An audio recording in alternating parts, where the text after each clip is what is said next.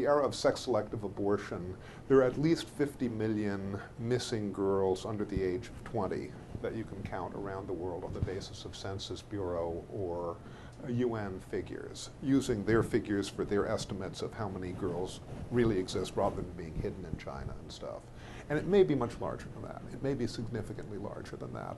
The final thing which I'd mention here is that I tend to, and perhaps other people tend to think of this as a consequence of kind of backwards ideas that we find in kind of benighted areas of the world, and that it can't happen here.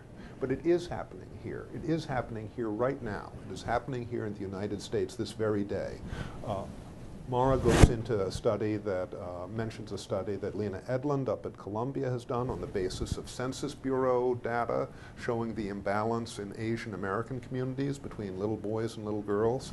I've got a different source of information here, which comes from the birth and death certificate, birth and death information from the CDC.